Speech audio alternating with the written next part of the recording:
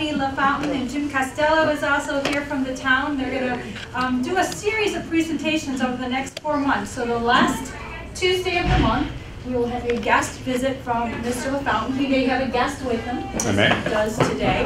But he'll be putting together, I guess, specific lectures on areas in the town. Right, so thank you very much for coming. Okay. How this all came about is I had Pam and Dick Freitas, who's here in the front, and I like to keep Dick in the front row so I can keep an eye on him.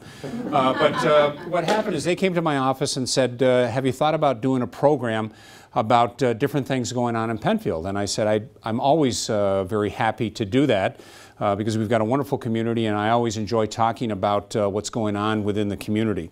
And so they said, okay, we're going to sign you up for a three-parter. Part one, we want you to kind of give an overview of what's going on in and around the town. So what I'm going to be doing over the next couple of sessions is soliciting ideas and thoughts. A little more of this, a little less of that. Could you touch on this particular topic or this particular area? Because we want to make it as meaningful as possible. And as Pam said, I have Jim Costello with me, and Jim and I go way back. Jim and I actually worked together in the town before I went off to work at Kodak for 30 years. Jim stayed and held down the fort at the town, and he's our business development director. So it's his intent or his charge specifically to look for bringing the right types of businesses into the community, attracting them, retaining them, and making sure that they're a right fit for the community overall. So today we're going to hit a myriad of different topics. So it's a real potpourri of different things that happen in the town. It either has happened, or is in the process of happening today, or we got some things going on in the future. With that, let's take a look at some of the things we're going to talk about. Maybe honoring our past, Daniel Penfield, Mary Penfield that came to this area to settle this great community of Penfield. Celebrating our present, planning for our future, and that's a big key. Some of the things that Jim Costello and the team that we have back because we want to make sure we're doing the right things for future generations. I want to talk about what it is that you might want to know, and that'll help me build for the next couple of sessions.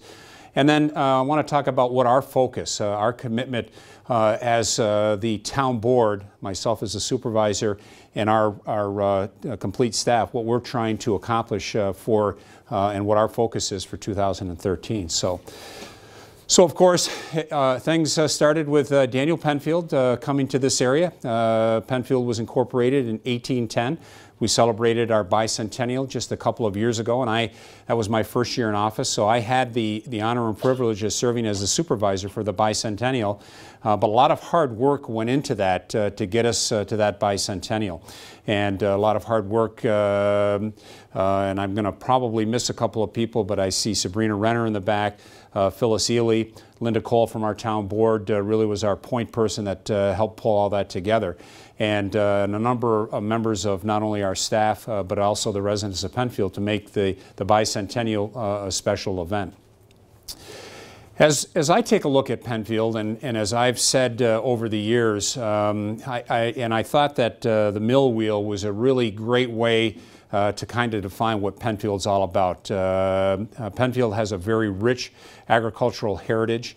When the early settlers came to this area, farming was a big component of that. But a lot of other things that you might not know about is that salt road for the salt mines that were there, and they would take that salt and they would use that for preserving food. We had a lot of hardwoods in Penfield, and so charcoal was a big product that we manufactured here in the town. And back in those days, certainly they would barter for a lot of things. They might get fresh foods and vegetables in return for salt, in return for charcoal and hardwood and things like that. But really the foundation it was about the families of Penfield, that farm community, the neighborhoods as they started to develop, the volunteerism that was so strong then and has gotten even stronger today, and then our schools as they started to develop. And as Penfield started to grow, it was introduced our business community, our youth groups, certainly our faith community, a big part of our foundation, our veterans groups, and our senior living. And as we round out this wheel overall, we've got some great support with a number of group homes around our community, our arts community, PSO, and a very strong art community, our sports organizations, and our library. But each one of them really link together, and that's what helps make Penfield so strong. And to me, that's what makes it such a community-friendly and family-friendly community. I think all of us should be very proud of that. A lot of hard work over the last 200+ years, and that continues to grow and that continues to expand. So we finally got Daniel Penfield in his resting place. It took us a while. It took us about almost 2 years after the bicentennial. Part of that was, if you recall, Shuffleburger Park. That had some contaminated soil there, and we had to get that cleaned up before we could, because we didn't want to put Daniel down and have to move him 2 or 3 times. So we got that area cleaned up. He's in his final resting place. The artist, Don Saltiel, has been up a number of times, and we've got a little tweaking that he wants us to do, and we'll be doing that this spring. But we've had a lot of compliments about Daniel being there and being part of the Four Corners. So let's celebrate our present and talk about some of the good things that are going on in the community that you may or may not be aware of. And if, as we go along, if you'd like a little bit more information on something or you have a question, let's make this very interactive. Raise your hand, throw something at me, yell out, whatever you'd like to do. So we're doing a new PenRec website. We kicked that off on the 1st of the year. And there's so many good things that are going on within Penfield Recreation under the leadership of Chris Bilo and his team. They're really working to help focus and add more programs and interject a lot more energy and wellness into the community. And that's one of the things that we've been talking about is Penfield being a wellness community. You hear about Perrington being Trail Town USA. You hear about Webster being Sports Town USA. One of the things that we thought that we brought to the table from a Penfield standpoint is wellness, and wellness in many different forms. We've got a great trail system. We've got great recreation programs. We've got plenty of parks. All of our programs that we offer really concentrate on this wellness, whether it be healthy cooking, healthy programs for our youth, all the way up through our senior citizens. One of the other things that I thought we needed to do and bring our resources together was to do some consolidation within our sewer, parks, facilities, and highway. And so we really pulled all that together. It was in about the April timeframe of 2012. And I'm happy to report that as a result of that, elimination of duplication of effort, equipment, centralizing our personnel, we closed out the year in Public Works $500,000 under budget. And to me, we got everything done we said we were going to get done, and we were able to save dollars and cents for the taxpayer. And that really is the key. Since I've been in office, no one has come into my office to say, please raise my taxes. I'd like to see my taxes go up. If anything, I have folks say, at the very least, you need to keep taxes stable, but ideally, you really need to lower our taxes. That is something that's important to all of us. We're looking to do 2 mixed-use districts, and we've just kicked that off last week, and we've got our consultant coming in. And one of the things that we've talked about is that, and so if anyone's here from different communities like Henrietta or Greece, I think they're wonderful communities. However, saying that, I think our residents did not want to see Penfield turn into a West Henrietta Road or turn into a Ridge Road in Greece. They really wanted to have a number of businesses that were more locally focused, more for the community and part of the community, and not big boxes on every single corner. And so one of the things that our town board recognized is that we don't want to balance all of the taxes on the residents' back. You have to have a certain amount of commercial and to balance that out. And so as we look at these mixed-use districts, it's looking to encourage more community-based businesses, those businesses that really take care of Penfield, and some of those communities that are just touching us. Typically someone that lives in Spencerport is not going to come over to visit this particular business in Penfield. But again, we wanted to try to bring in some additional dollars to help our tax base. So the two mixed-use districts, we're looking at the 250 area and Atlantic Avenue, and we're also looking at the Manitou Lake, and that's down in the Panorama area. And a lot of people don't realize what's back there. It used to be the old Dolomite program sand plant back there, and there's a beautiful 103-acre lake that's there, and a lot of people don't realize that, but that's a wonderful asset, and what we're attempting to do is to bring that into development that helps our tax base, and done very tastefully with a combination of some businesses and some residential as we take a look at it. One of the projects that we worked on last year was we really opened up that whole drainage area behind the Four Corners area. So you've got the daycare facility, Itacata Mexican restaurant, which used to be Los Amigos, and back through there, we had a lot of different drainage pipes, open ditch, mosquito ponds, just a real mess back there. And in order to make all that work, we went back and cleaned all of that up, and ideally help connect all of those businesses on that southeast quadrant. And so that was a big project that our crews did. We have actually started the left-hand turn arrows on in the Four Corners. That's something that Don Mack, for those that may have remembered Don Mack, God rest his soul. I came into office as a town board member with Don Mack in 1986 is when I came on board with Don Mack. And for 23 years, we have been attempting to try to get a turn arrows there. And so through a lot of hard work, we finally got the state to go along with that. The good news is we've got 2 poles in. The bad news is the other 2 poles, I can't quite see them from here. So we're continuing to work with them.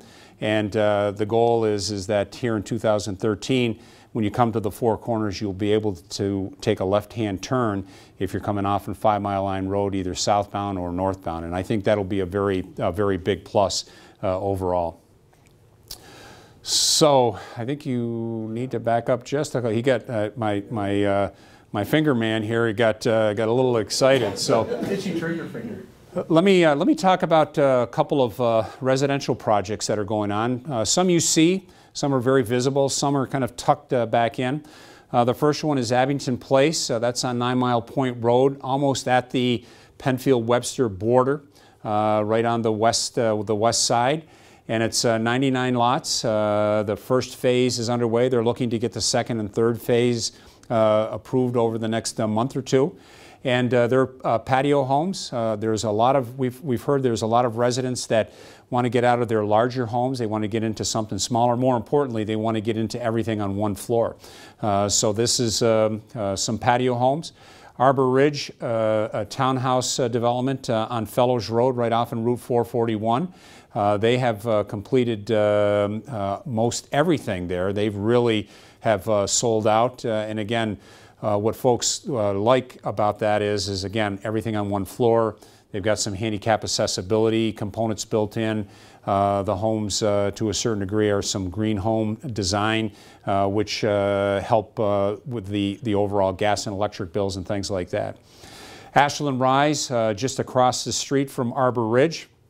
That will be underway probably within the next month. The model home will go up, and then you'll start to see that develop there, and that'll tie in with the homes behind that. Cambridge Estates, that's across the street from Knowlton's Funeral Home. It's those townhouses that were built there. And I spoke with the developer of that project, and he said he no sooner finished the building and people moved in, and he had a waiting list. So there was a real need for that type of housing, 1- and 2-bedroom houses. The nice opportunity is that you rent not own. They had garages, so you could pull into your garage, close your garage door, get out of your car and into your home, and feel the security of that. Yes, sir. Why is it a better idea to have a rented than own? Well, owning is much better. Well, in some cases that's right, but there is a lot of residents that really like that. They write one check, and if they want to pick up and leave, they can do that, and they don't have to worry about selling their house. So there is a lot of residents that we're seeing that want to rent and not own. They don't want that responsibility. They just write the one check. That covers their rent, that covers their garbage, it covers their cable TV. And so we've seen a real, and it's kind of interesting, when we were speaking with the developer of Arbor Ridge, he's got a project in Henrietta, and he started out with the idea he was going to sell them. He had so much request to rent them that he now rents them, and he said he gets some turn, but it's what that particular focus of the market wanted. Normally you and I would think that we own the home, we got equity built into the home, but there's a different slice of that population that are willing to pay. And in this case, you're looking at $1,600 to $1,800 a month. So they're not what I would call inexpensive, and they want that ability that if I want to stay there for a year and then move to Florida or move to where my kids are or move into assisted living, I can do that. Camden Park up off in State Road, this is near completion. And so I just want to pause to say that over the last 3 years, Penfield has been in the top 3 as far as hottest growing communities. And I think it was in 2011 we were #1. But over the last 3 years, we have been within the top 3. And what I hear on a regular basis is, I want to come here because I like the amenities that Penfield offers. I like the school district. I like the fact that it really does feel like a very family-friendly community. And so we have just been the benefactor of that. And if you think about it, Penfield, the town hall itself is in the geographic center of the town. So when I'm sitting in my office, I'm sitting in the Webster School District. So even though it's the geographic center of the community, Webster School District plays a big part and a big component. And that has some advantages and disadvantages. The advantage is it gives our residents yet another opportunity, whether I'm in the Penfield or the Webster School District. The disadvantage is that some of our residents on the northern end of town really haven't figured out if they're in Penfield or Webster. Because what happens is they're either in West Webster or Webster Fire District. They're in the Webster School District. They have a Webster address, 14580, and when they come to the town to pay their town taxes, they're a bit confused, saying, I do everything in Webster except for pay my town taxes, and I come to the town of Penfield. So there is some pluses and minuses with that, but again, we do have families that specifically come to Penfield for the community, and then for the Webster School District, and some for the community and the Penfield School District. Caroline Court off in Creek Street, that's currently under construction right now, so you'll see that if you're along Creek Street. Yes, sir. Yep. Caroline Court, if I remember years ago, if you keep going west, in the back of Caroline Court, you go down and there's Tuffa Glen down there. That is correct. That's a scenic place also. Is there any way or idea of how to extend paths or something to see that? I know our Trails Committee have been looking at, and they've been working with our planning boards so that as these different projects come in, they look to get access easements so that they can continue to grow and expand. But you're absolutely right. If you take a look through that area, if you go from Empire Boulevard and you go in where the Agway and the antique shop is, back there's Wilbur Track Road, and back in there we've got so many different areas that are so beautiful for hiking, and our Trails Committee continues to look for ways to try to grow and expand that. They're currently looking at a program, not to get too far off topic, but they're looking at a program of connecting the trail from Panorama Plaza and getting that all the way out to the bay so that everything is connected through there. They've been working on getting easements. They've been working on getting access to different areas, and that's part of their, and I have to say that the Trails Committee over the last couple of years has really kicked it up a notch. They have really done a lot. They've got a very nice cross section of people. Terry Smith and Nels Carmen are the two co-leaders of that and work very well together, and they just continue to grow that. But our planning board is working very closely with developers and residents to try to get access through there as well. But the concern in that area certainly is some of the steep slopes and some of the erodible slopes that are in that area as well. Timber Glen is on the corner of Whalen Road and 250, again some townhomes. That started up, they had a couple of developments, or a couple of units that were developed there, and then all of a sudden it just stopped. It didn't go anywhere for the longest period of time, and then just recently it's taken hold, and they've got a number of new starts in that area. And then Wyndham Woods, probably one of the more visible ones, right on the corner of 5 Mile Line and Plank Roads. The first couple of phases are underway, and they're actually working on the phase 3, and you'll see a little bit more activity in that area. The Four Corners is seeing an ongoing refurbishing and filling of vacancies, and I'd like to recognize Jim Costello. As I mentioned, Jim is the business development manager, and so he really looks to work with folks. And if you think about it, it's just a lot of the little things that tend to trip us up. How do you fit the parking together? How can you coexist in those areas? How can you have your garbage properly collected so you don't have all of these dumpsters? Can you have a central location? How do you screen it?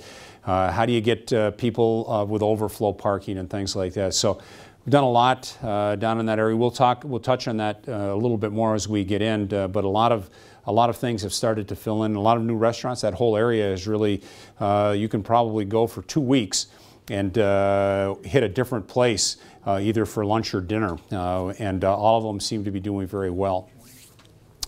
Last year we did 2 rezoning projects, one right across the street from Wegmans, the road going into Harris Whalen Park, so there is about 8 or 9 parcels there that were rezoned, and again it's for non-retail, it's more office, intended for office, to serve the residents of the town. And then on Fairport 9 Mile Point Road, and that would be opposite Target, the entrance to Target off in Route 250. And again, as we get into this, we'll talk about some projects that are going on over there. And as I said, the restaurants all doing very well. I've had an opportunity in my family to sample most of them, and I haven't had a bad meal yet, and so it's been very good, and they're all doing a very good job. Angus House and Lounge, this is the former Embry Drug Store. When I first came to Penfield in '75, this is where we would go to get all those little things that you might get at Rite Aid or CVS or Walgreens. All your prescriptions were filled. It had the old soda fountain, which reminded me a lot of the Adirondacks, where I grew up in Saranac Lake, Lake Placid area, and that was kind of a focal point for the Four Corners. They went in and spent a lot of money to rehab outside, and went through the Historic Preservation Board and did a lot of work inside, and it is really a very nice experience. I worked, or actually was down with the planning board. They held a late Christmas gathering because of everybody's schedule, and we were down there a couple of Thursdays ago, and they did a wonderful job. This is the Humphrey House, what everybody knew as the Humphrey House. It was open, it was closed. It was open for a short time and closed again, and now this couple have come in. They had a lot of restaurant experience out of Woodcliff, and they've gone in and remodeled that area and have done a wonderful job to bring it back to the Humphrey House, but with a flair, and to leave their own mark. And they're doing a very good job in that area. T-Bones, the T-Bones, for those of you that that was the Embry household or home originally, and then that went from that to the Liberty Hollow. Lynn Embry, one of the sons, and Rex ran that for a period of time, and that turned over to a number of different restaurants, and now has settled in with T-Bones Steakhouse, and it is a great place to go. all of these places serve lunch as well. A lot of times when you think of a steakhouse, you think of going to dinner and not to lunch, but all of these places do serve lunch as well. Itakata, a Mexican restaurant, used to be the Los Amigos. This gentleman has a Mexican restaurant on the west side.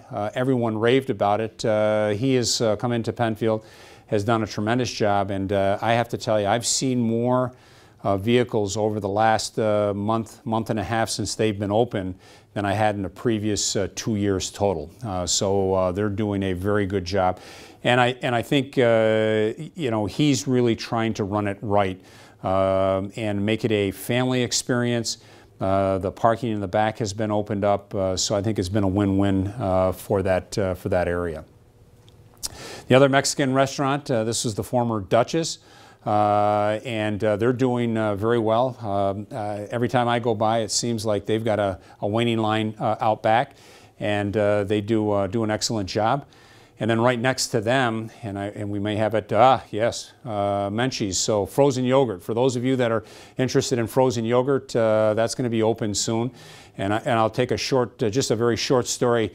I took my two granddaughters. I got roped into, or maybe set up is the better way, from my daughter that said, take the girls over to the yogurt place. They love yogurt. You'll have a great time. So I took them over, and never been into it before, and they hit the door. They knew exactly what to do. They cranked every dial, which there were about 50 of them for different toppings. And when they put the two on the scales, the young lady behind the counter, who was very nice, smiled and said, "That'll be $11." And I said, for 2 dishes of ice cream? And she said, "That'll be $11, sir, and enjoy your ice cream." So I went back and said to my oldest daughter, "I think I got set up on that one." So, but the girls are happy. I guess that's the important part. And my wife reminds me, grandparents are supposed to spoil grandchildren. So, Cam's Pizzeria, right here was the former Sunoco station that was there for so long. Chris Holschuh, who's now down in the Four Corners, and there was a lot of contaminated soil. The owner, Mr. DePrima, came in and cleaned that up and built the Cam's Pizzeria, and they seem to be doing very, very well. Something about, you know, and I said to a good friend of mine who's in the bakery business, who says flour and water equals cash. And I said to myself, I think I got in the wrong business, because flour and water, it just seems that you add another pizza place, and they're as loaded as all the rest of them by way of customers. So they've got the right combination. The Empire Bar and Grill. So a lot of times when we get to Empire Boulevard, we forget that that's Penfield, and everybody thinks that's Webster. Jackie, who is the manager of the Wegmans store, will call me every once in a while and say, "Hi, this is Jackie from Wegmans Webster." And I said, "Hi, Jackie, you're actually in Penfield." And she said, "Yeah, I keep forgetting that." So Empire Boulevard, a lot of times, everybody, and I kid with Ron Nesbitt. Ron Nesbitt will say to me, when things are going so well on Empire Boulevard, he says, "You know, I stand up and claim Empire Boulevard. But whenever somebody complains about Empire Boulevard," he says, "I always give them your phone numbers." So we have this little combination back and forth. But they're doing very well. In fact, they're doing so well that I think I've recently heard that they're looking at other locations, because their business has taken off so well. George's Restaurant. I know a lot of people felt bad when the Duchess closed, and a lot of the staff and folks that ran the Duchess, they changed the name, and they went down to right at the end of Panorama Plaza and opened up George's Restaurant. So if you close your eyes from the Duchess and open your eyes in George's, you see a lot of the same faces and a lot of the same menu, and they do a very nice job as well. Cornerstone Family Restaurant. We were very concerned when Perkins, all of a sudden, they were open one day and closed the next, and that really had that 1-2 punch with the Duchess leaving and Perkins leaving. And through a lot of work by Jim, we got family in Cornerstone Family Restaurant. They seem to be doing very well. I went there for the first time the end of last week, and they seem to be getting it pretty right, and it was pretty busy through that area. We've got Mathnasium that is down in the Four Corners right behind Dunkin' Donuts. This is a real nice little niche. This person spent a lot of her career in Xerox and opened up this to help our kids and to make them more proficient in math. And so she's carved off a very nice little niche market there, and they seem to be growing and expanding, and good for them and good for our students to have yet another outlet to be able to go and to learn. She's got some groups that she works with. She works with individuals, so it's really helping, and it's another support back to our schools. The Baruti property, and you've seen a lot of work down there with the Baruti property. So if we take a step back, here in the 1800s, and when 441 really wasn't 441, and there was no asphalt or pavement, Penfield Hardware was a mainstay there for many years. And Ron Baruti, who owns a number of other buildings, took that over and has really done a lot to redevelop the property and to make it a little bit more appealing in curb appeal, and hopefully very shortly he'll have both the first and second floor of that leased out. Advantage Credit Union took over the area right across from Family First. That sat empty. That bank sat empty for a lot of years and was a little bit of an eyesore. And they've come in, and I'm sure Family First didn't mind looking at an empty building, but you know, competition is certainly good, and they did a lot to clean that whole area up. LaSalle's Landing is another one of those jewels within Penfield that we've got a lot of commitment to, and if you think about down in that area, when I came to Penfield in '75, one of my close to full-time job for a period of time was to go down and try to help get that area cleaned up, issue citations, issue stop work orders, trying to get folks to do the right things. When I left, Jim picked up that torch and carried that through for the last 30-plus years. And we've been very fortunate that we have picked up two pieces of property. We have put them together. One, we went in, which was known as the Ruoff property. We went in and cleaned all that up. We took out a dumpster full of tires. We took out a couple of dumpsters full of metals. We took out an actual gas pump that was still cemented in, that was pushed over into the water.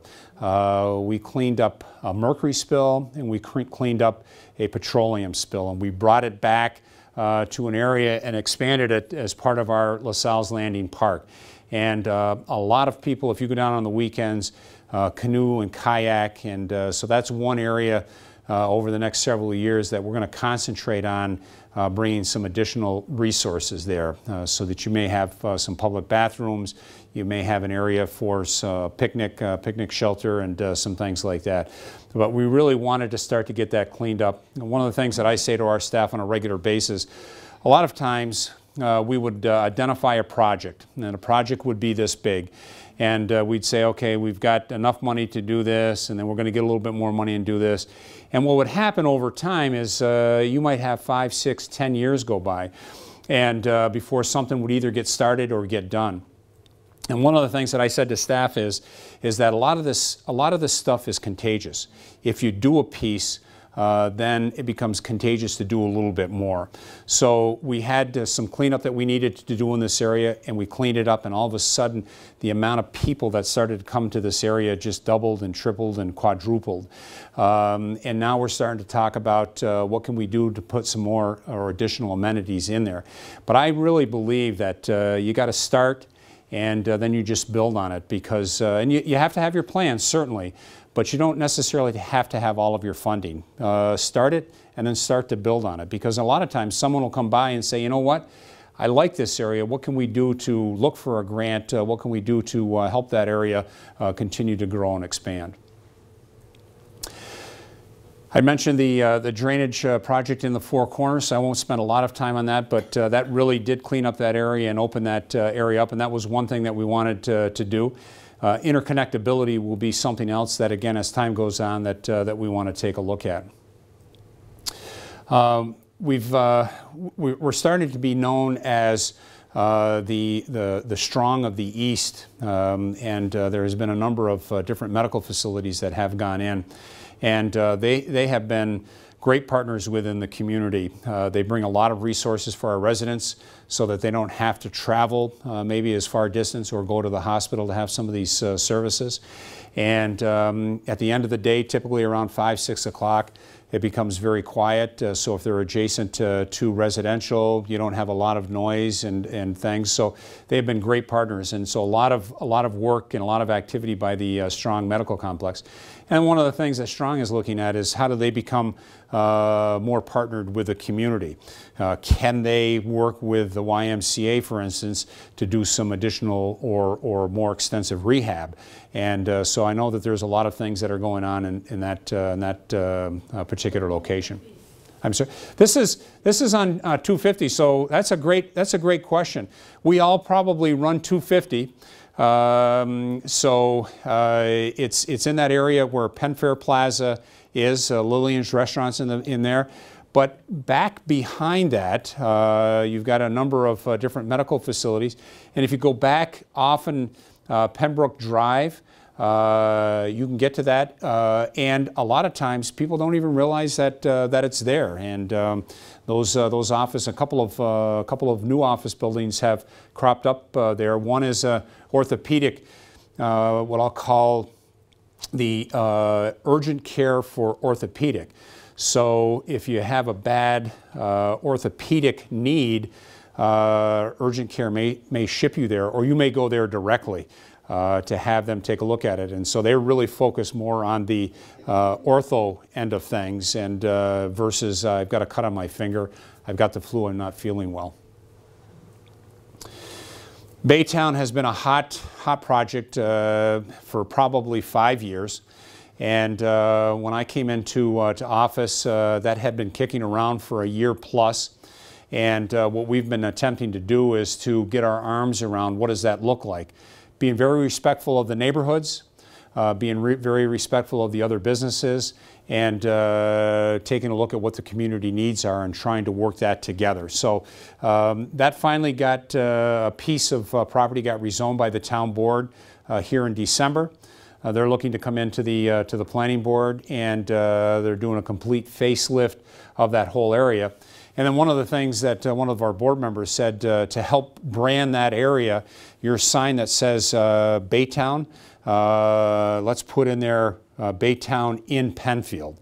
So that's one of the things that we're going to help try to help rebrand that area a little bit more.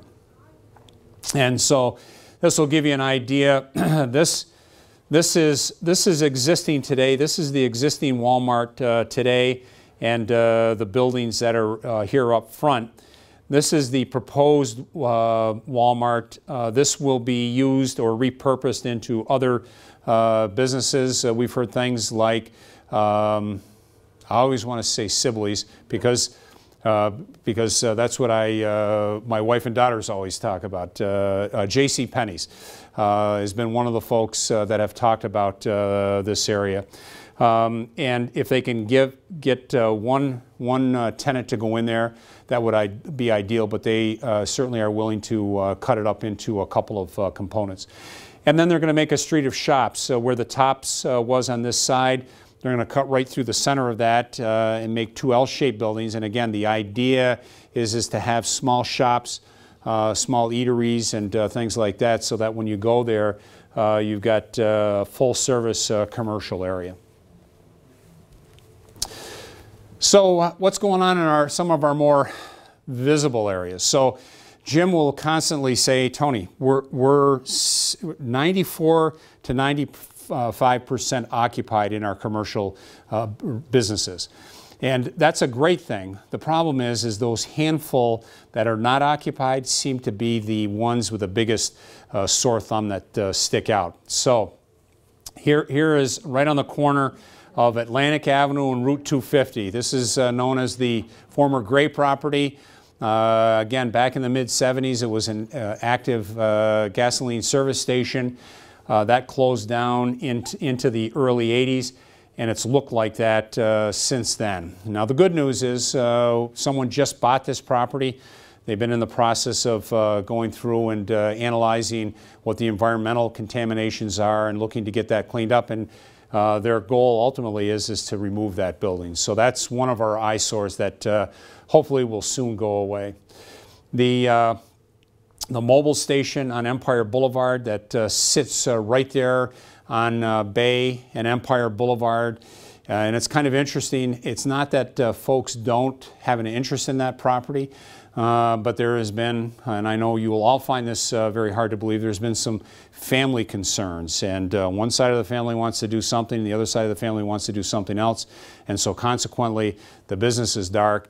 The businesses around it are frustrated, and we on a constant basis are out there having to ask them to get their lawn cut to keep things updated. And if they don't do it, there's a process, but it's just a very laborious process. But there's a process we'll go through, and we'll do the work, and then we charge it to their taxes. But ideally, you'd like to get them to do that, because then we have to upfront our money, and then in the next tax cycle, it comes back to us.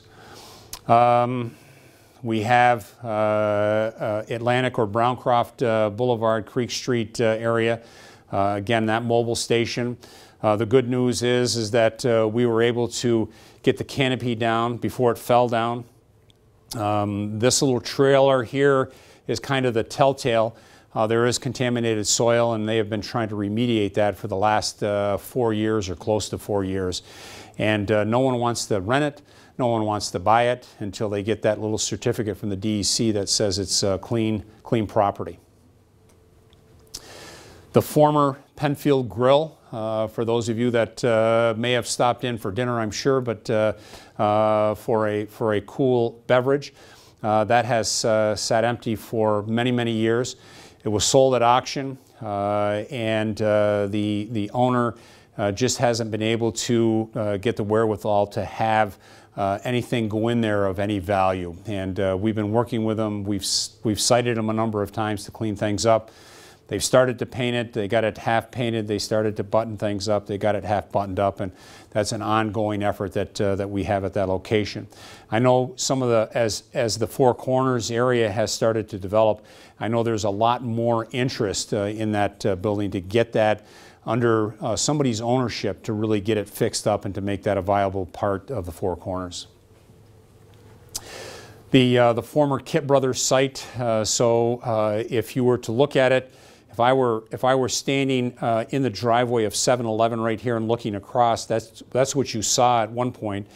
If I were heading westbound, you could see that house, and that house had a little bit of historic interest. I mean, not to the degree that some of our other properties, but as the Historic Preservation Board took a look at it and others took a look at it, it had to be bulldozed because it was just in such very, very bad shape. So that was taken down. This is essentially what it looks like today. The grass is there now. And the owner of the Dunkin' Donuts property and the building behind has an interest in doing something on that particular piece of property. The Classy Chassis down in the Panorama area. So each one of our business districts seems to have at least one of those sore thumbs that stick out. This is the former Clean Town dry cleaners, and you'll see a big pile of rubble. It's right next to the ESL ATM. And they took that down, determined that there was more contamination than what they thought. They had to stop, and they've been working with DEC.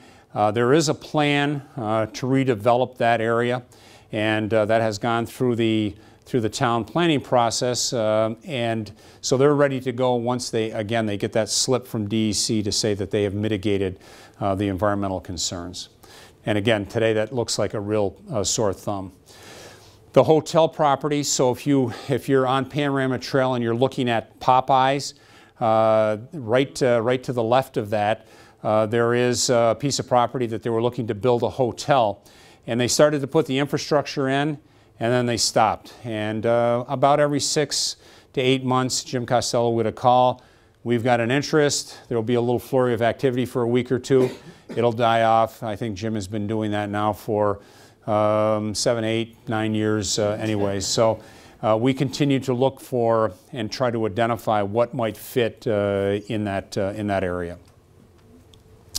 So let's talk a little bit about the future of Penfield and some of the things that are going on and some of the projects that are before the planning board today that you might see the landscape change a little bit as we go through.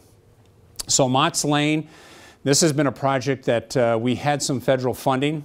So this is Signatures right here, the Humphrey House, Signatures Humphrey House, Dr. DePietro's facility here.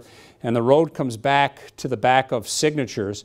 And then the goal is to bring that around and come out up here. And so we've gotten our approvals to do that. We've been working with Dr. DePietro to try to bring that together. But again, that's been at least 3 years, going on 4 years that we've been trying to do that. And if you'll notice, one of the things that we had to do, we took down the barn. So this is the barn that was at the Humphrey House. So that is gone, and we cleaned all of that area up. And again, the idea was get the barn down, start to get that cleaned up, and start to work towards getting Mott's Lane brought around. So that's still on the docket. Each year, Jim and I say we're going to get that done this year, and each year we continue to be a little bit disappointed, but we got a lot of energy, and we got a lot of grit, and we're gonna get there.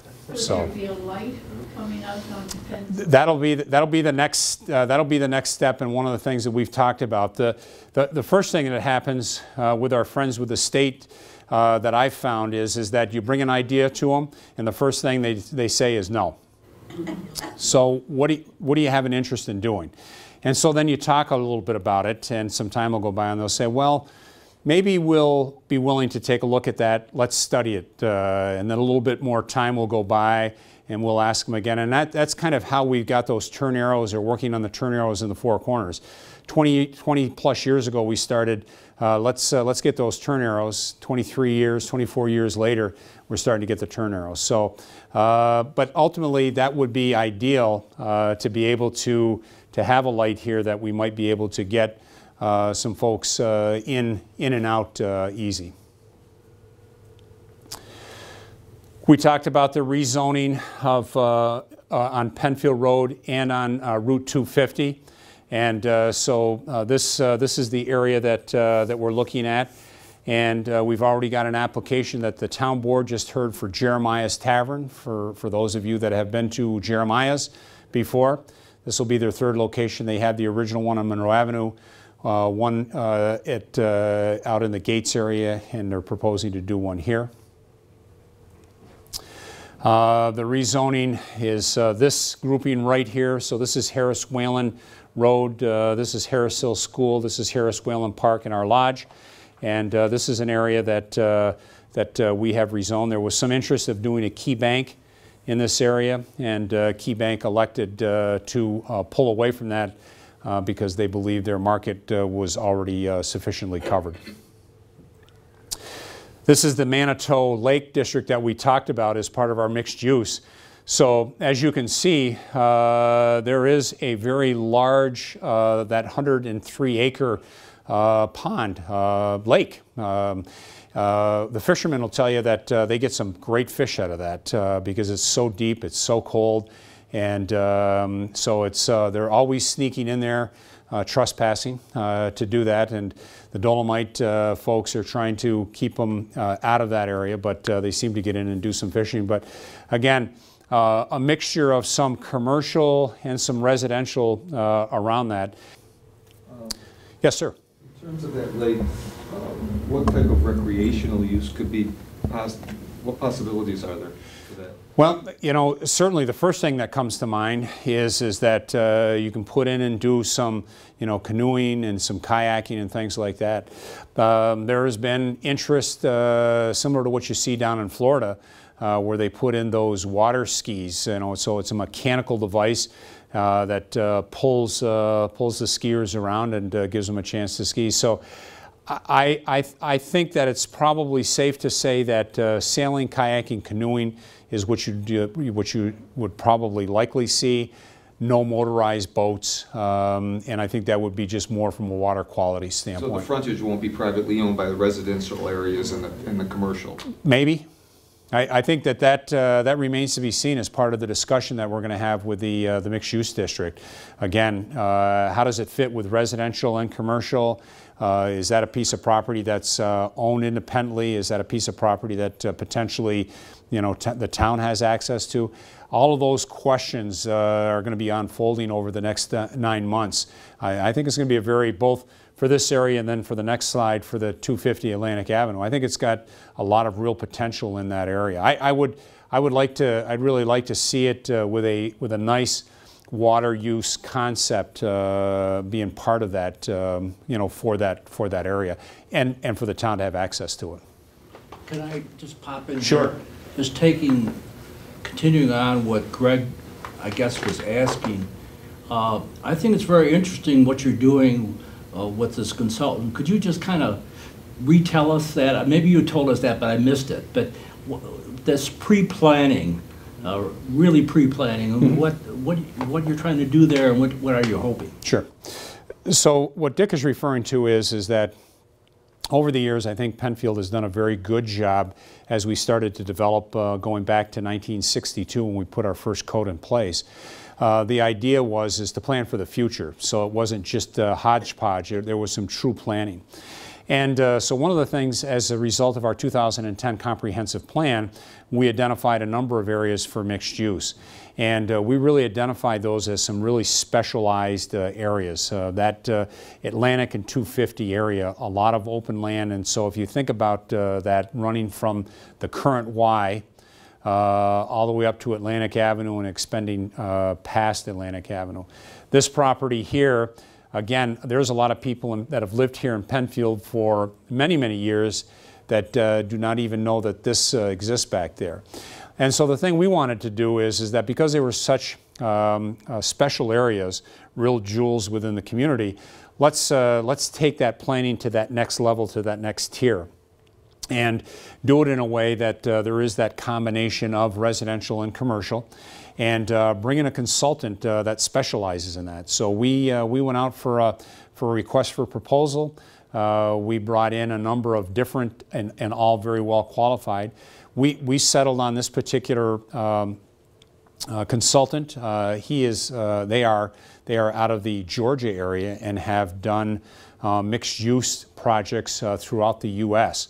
And so they're really bringing a lot of experience to this project.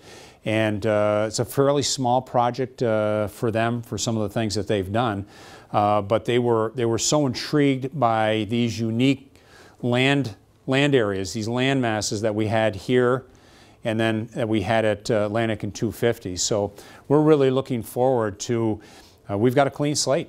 We're going to go through, and we've got a nice cross-section of folks, town employees, town residents, a number of engineers and consultants that we've pulled together. So I look forward to maybe next year's round of DEER program to talk in more detail what this ultimately looks like for these mixed-use districts. Yeah, they're in the business. So the question was, you know, who owns that? The former Odenbach family, Dolomite. Now it's a European Oldcastle. Thank you, Jim. And they're in the business to mine. They want to dig dirt and sell dirt. They want to dig stone and crush it and sell crushed stone. They want to sell asphalt. Once they completed the mining of this area, it becomes just land to them, and they're not in the business of developing land.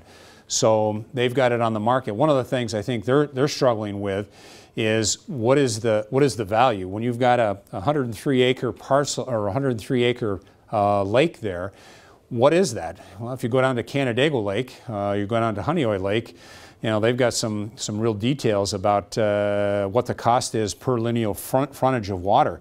Now you're talking about, is this commercial? Is this residential? Is this mixed use? How is that? And then how do you value that? So I know they've been working with the realtors and trying to get a sense of what that property is worth. To a developer who's got a vision of whatever this ends up being, commercial and residential, My guess is that their value is up here. They want to get it. They want to get it down here, but they can see their return being up here. And I think that Oldcastle is trying to get what the land is valued. So they've been struggling with that a little bit. Is there storage? Is that up by your panorama trail, down below panorama trail? So if you go up, you know where the new bridge, they just put the new bridge in. So for a while we had that detour around. So as you were going around that old Penfield Road and looked off to your right, that's where that is. Trail would be down below. Panorama Trail, actually Panorama Trail is up, yeah, up in this area right here. Is that lake area served by sewer lines?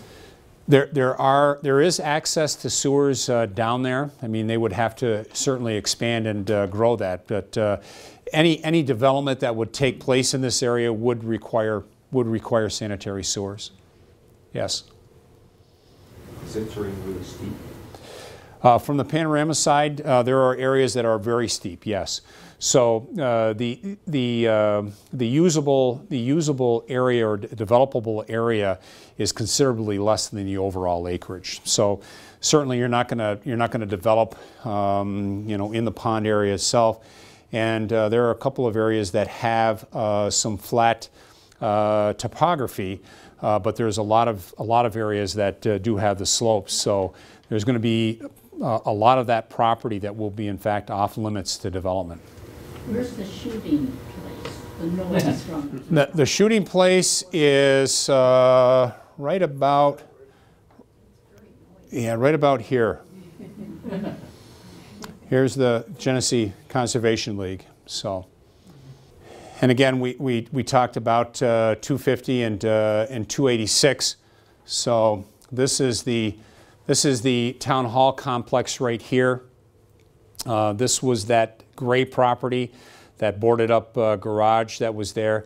But as we take a look at this area, we've identified this area as an area that we want to take a look at for the mixed use in that area. Starting around the Y and then working your way up to this area here. People who bought the gray property and they're going to knock that building down, they must have some idea what they want to do with it. They just didn't buy it to knock the building down. Well, right. He is looking to develop some type of a commercial district there on that site. We've hooked him up with the people that are looking at the rest of the property behind him to blend everything into one development, and he's doing that now. But nothing specific. Nothing yet. but nothing specific. Yep. They're all waiting for this plan that Tony's talking about to be completed before we'll allow anybody to go in and start developing. So it's pure speculation on their part at this point. Well, they have a plan. They know what they want to do. The question is their plan matching our plan? Right. And that's what we're trying to get to. We don't have a plan yet to match, so until we do that. So in some regards, Greg, you know, it was speculation on their part because if they came in for a building permit or to do something here today, we would say that you got about a 9-month wait because we're trying to figure out what this area looks like, the uses, how it all fits together. And so to a certain degree, the person bought, if it were me, I would not have bought the property until I knew what I could or could not do. But that's just me. Yeah, can I just pop in again? Sure. I think from a resident standpoint, and I'm sure from a planning standpoint, you guys could be pretty excited about the fact that you have these two projects, mixed use, and you're really doing some pre-planning, and you're going to be hopefully ready right when the owner or the new owners come in and want to do something, and it's got to be a much better way of doing town planning. Absolutely, absolutely, because you could really get a scattergun approach of different thoughts, ideas, and uses. And our goal is to truly have a plan that works with what's there today, a plan that will serve the community over the long haul, and something that's done with some planning in mind and not just haphazard as we go through.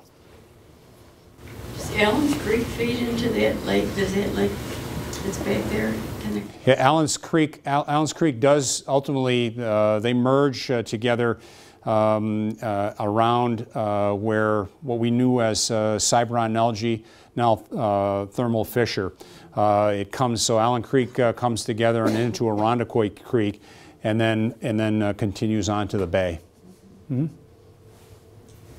Tony, the replacement for Crummers, is that identified? Ah, great point. Yes, you might be a perfect straight man for me, and didn't even know it.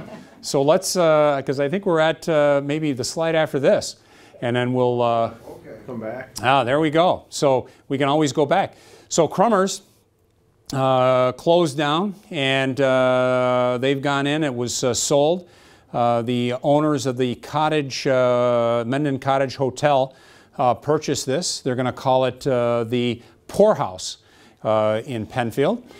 They have gone through and done a tremendous amount of remodeling.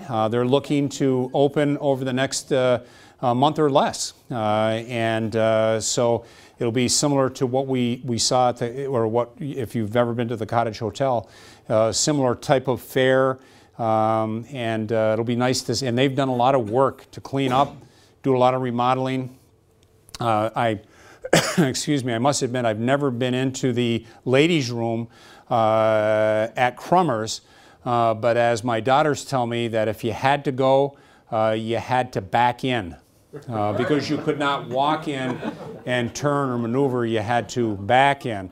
So apparently they are doing a tremendous amount of rework and remodeling and cleaning up, and they've got experience in the business, and they come with a lot of high marks from a lot of folks in the Menden area. South Cove Apartments on Empire Boulevard. So Basil's is kind of the benchmark. If you take a look at where Basil's restaurant, you have all of that vacant land. So if you're looking at Basil's, to the right of Basil's, all that open land, they're proposing to put in South Point Cove Apartments. And these are high-end apartments. They do have at least one building that will be for sale units. The rest will be rentals. And they're looking to get underway as early as this year to start to do some site work, and with the idea that I'm guessing occupancy maybe in 2014. What's the rent range? The rent range was 12 to 18. 12 to 18, yeah, depending upon one bedroom, 2 bedroom, or 3 bedroom. Yeah, about middle of the road. What do you do with access to Empire at that point? You need a light. You need a lot of Basil's already. Yeah, actually, the state has got a plan, and they'll be spending about $1 million reworking that whole area. They're going to be putting in turning lanes. They're going to be putting in a lane, what they call a safe lane, so that if I'm going down or coming up Empire Boulevard, I can get into the center lane, and that'll be that safe lane before I turn, and I don't have to worry about somebody coming up and rear-ending me. So they've got about $1 million worth of just off-site, not on-site, but off-site work that has to be done. They actually did apply for a light there, and the state DOT rejected their request. For now, anyways, yes. What's the timing on, where are we? What's the next? For that, you'll see some site work in 2013, potential occupancy 2014, Dick. This is a medical complex for those of you that were familiar with Ellen Berry on Empire Boulevard, the Empire Weekly Post, right next to the Empire Bar and Grill. The developer is looking to take this over and redevelop this and rehab those facilities and turn it into a medical facility. And Jim, remind me what the medical dialysis. Thank you. They're doing. It'll be a dialysis center that they'll have in that location. Okay, we'll right through the Poorhouse. The Shaw property. This is on Penfield Road at excuse me, at Sanders Farm. So if you're heading east, Wegmans is up here on your right-hand side. You have Sanders Farm here. This has been a vacant area here. They're looking to put a building right adjacent to the existing building. Father owns and operates here. Son will own and operate that, legal and accounting. State Farm office, Hawkins Liquor Store, for those of you that may have stopped in there once or twice to say hi to Jack Hawkins, probably not to purchase any alcoholic beverages. But the Hawkins Liquor Store, this is now, as you'll see, done some remodeling, raised the roof. They've got a couple of apartments up here, and the building is almost complete. Paul Thompson and his wife, who actually owns State Farm Insurance, the local office, is moving in. She was next to Rosie's on 5 Mile Line Road, and Jim will be talking here very shortly, if he hasn't already, with Rosie, who's looking to expand her restaurant to have a little bit more seating ability. Jeremiah's Tavern, as we spoke, this is going into Target. This is going into Doodlebugs, and Jeremiah's Tavern looking to locate in this area right here.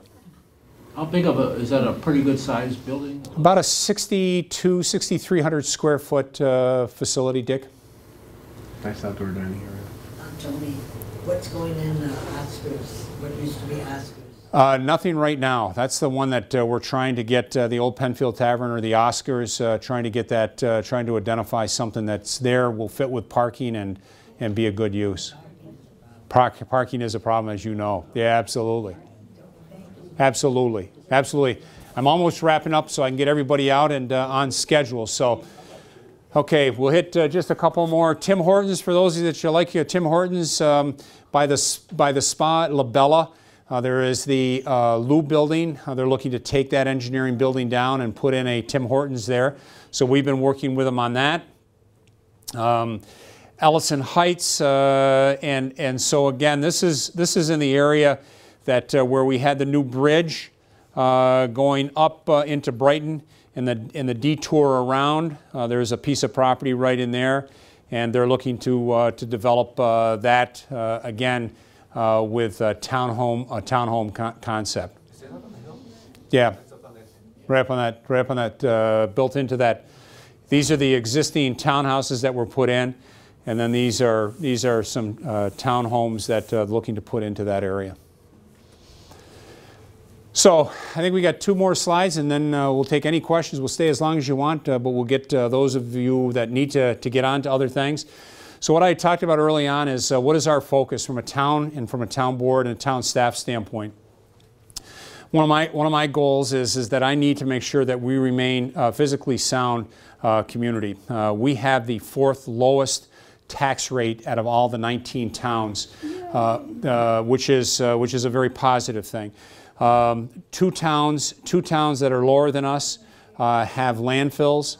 One town is Henrietta, and has a lot of commercial. That's what's kept theirs so low. Any talk of reassessment?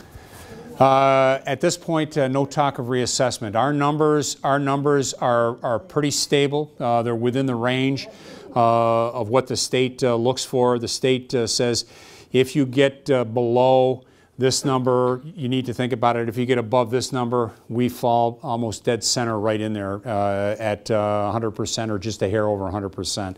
So there is no intent to do anything at this point. So I can't say what's going to happen in 2015 or 16, but for now, we take a look at that and then balance that out as we need it. Healthcare costs is a big component. That thing scares me to no end.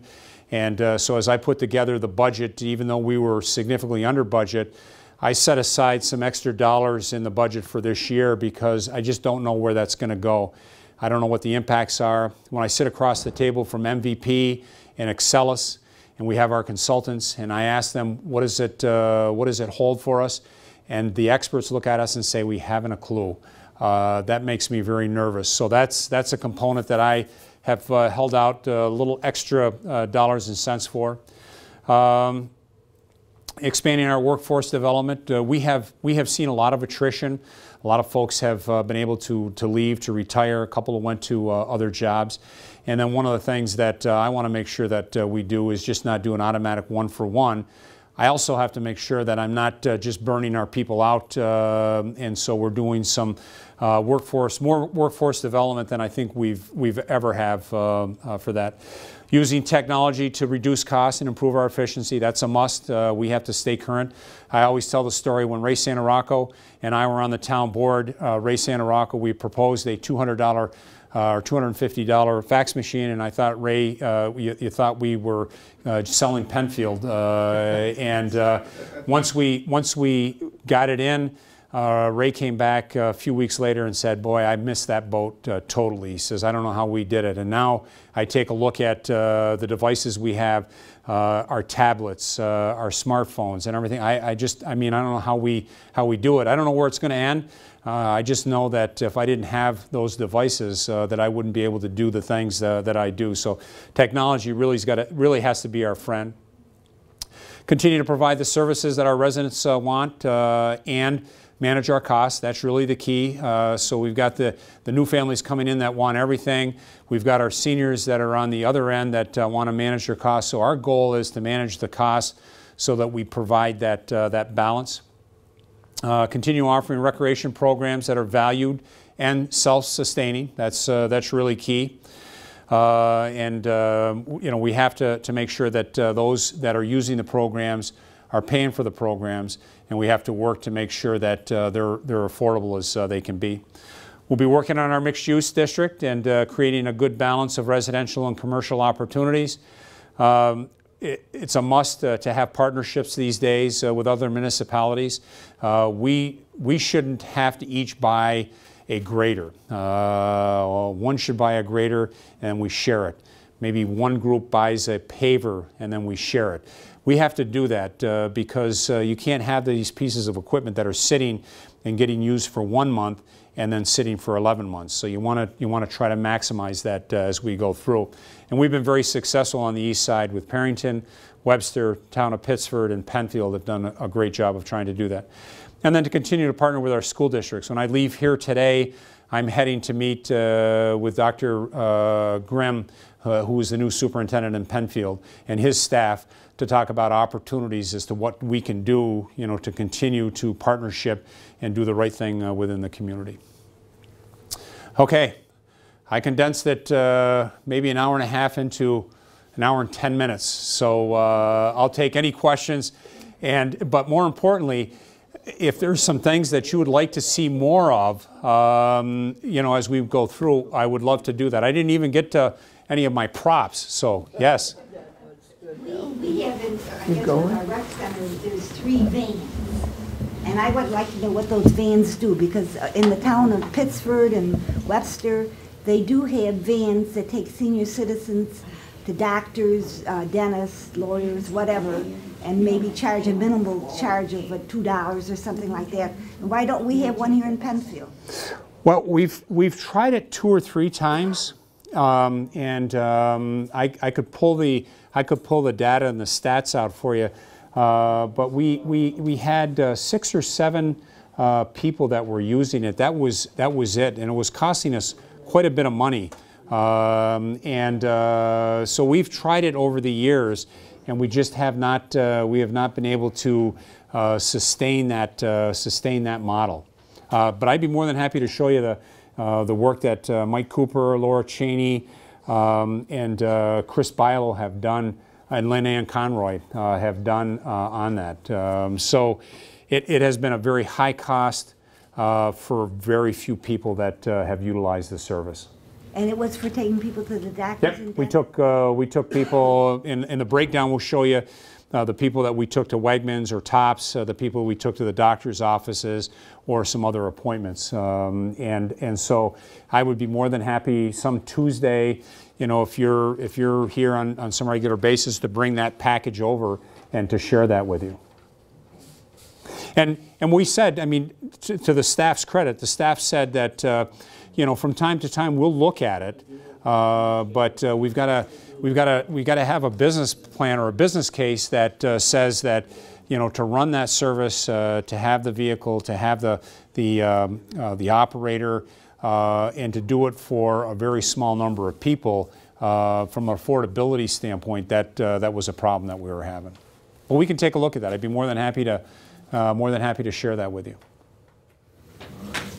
You know, I wanted to say, if I could, one last thing, and that is, would you tell the superintendent of schools in Penfield to listen to you about how you budget? Because I'm not quite sure they budget the way you budget. Well, this is what I'll say. I got your point. We have a new superintendent. I'm not sure. He is going to be just embarking on his first Penfield budget here this spring. So I think you'll find, at least what little I know of him, he brings a very practical approach. So, but I certainly will continue to offer my thoughts. So a little piece of trivia: 8 cents for every dollar that you pay in taxes goes to the town of Penfield for us to operate the town. 22 or 23 cents, depending upon if you're in Webster or Penfield, go to the county, and the other 69 or 70 cents, again, depending upon Webster or Penfield, go to the school district. That's how the tax dollar breaks out. And in fairness to the school district, and I'll be the first to admit that I agree that they're probably not as efficient as they could be. That's Tony standing here looking over across the water at them. And one might say that stick to the town, you'll have your hands full. Don't try to manage the school district. But I think there's some opportunities where they could help manage their costs.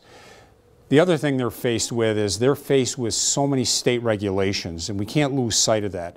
I have really gotten off my soapbox about the school district and the school district trying to manage their costs. Again, I think all of us have the opportunity to better contain our costs.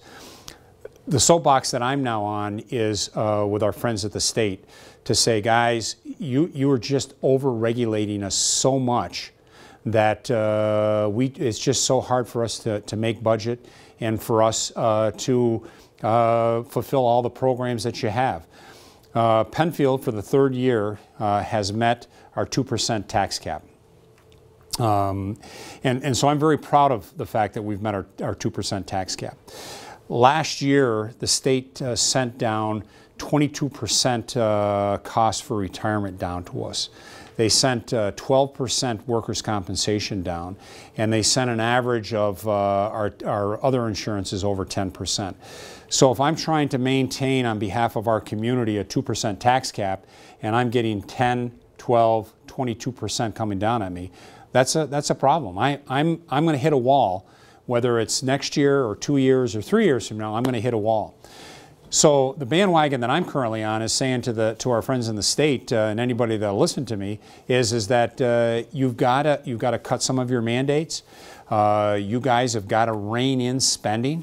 The governor is, to his credit, I'll give him some credit on some things he's trying to do.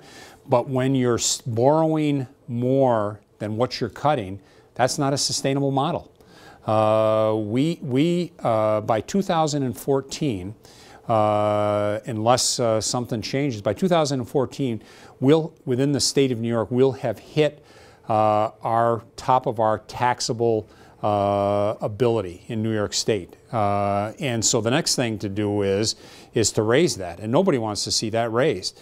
I'm saying cut cost, cut spending, combine duplication of efforts, and I'm off my soapbox for the schools because they've got so much mandated to them, and their hands are so tied that unless their hands are free, they're not going to go anywhere other than their costs are going to go up. In fairness to the schools, there's a lot that's mandated that they don't have a say about, like Maggie in the county. Maggie has roughly, if I remember my numbers when I was county legislator, Maggie has 80% of her budget that's dictated to her, that she has to spend, and this is how she has to spend it.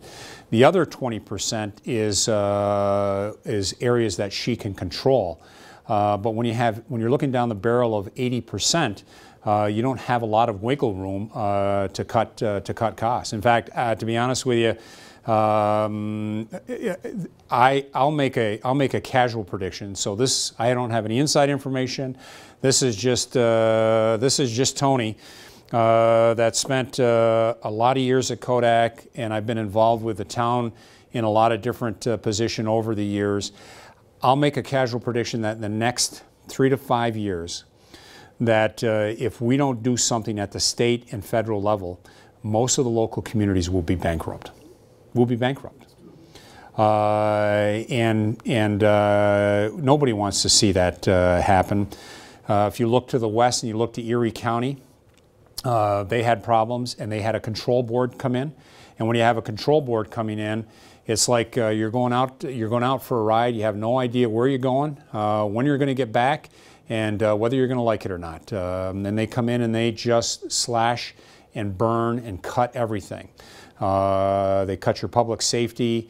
They stop cutting grass in parks. They close parks down. I mean, all of those things that really make for a community kind of go by the wayside, and they do the very basics. And the very basics at best are very basic. So they plow the road, but maybe not to the degree we see today. You get a police officer, and if it's a non-emergency, maybe you phone in what your report is. So we really have a bigger issue than local government and local schools. Our bigger issue is our state and then our federal level. They just need to cut up their credit card. I mean, we just can't keep racking up the charges because you know, we can't afford to pay for it. We got to get our hands around spending, and we got to reduce cost. I mean, that's you know, I'd love to be able to go out and buy a brand new car every year to get something new and shiny and everything like that, but you know, I've got to manage our family's our dollars and our cents, and maybe if we're lucky, every 8 or 9 or 10 years you get a new car. So, and we're fortunate. We're probably fortunate we can do that. Yes. I have a question for people that retire from Penfield services. They get their retirement, but then do they get an increase every year in their wages? Like, well, we don't even get it in Social Security anymore. But do they? Because I retired from someplace after 35 years. Sure. And I'm still getting the same amount of money right. that I made the first year, mm-hmm. and no increases. What I'll say is that and you can speak with Jim. When I came into office for the last 3 years, I have frozen all the elected officials and all the appointed officials' salaries. I froze department head salaries, and last year, I think for the first time that I can ever recall in my tenure with the town, either as an employee, an appointed official, or an elected official, no one in the town got an increase. And that created, obviously that created a lot of stress. As the board took a look at it, we had to make some hard decisions. We made hard decisions around health care. We had employees that paid nothing for health care, depending upon when they started. And over a 3-year period, which will end next year, 2014, everybody will contribute 25% to their health care. And that was a difficult decision for those people, and not to pick on Jim Costello, but Jim Costello, you know, being a 33, 34-year member of the community, and when he came in, at the time, health care costs were covered 100%.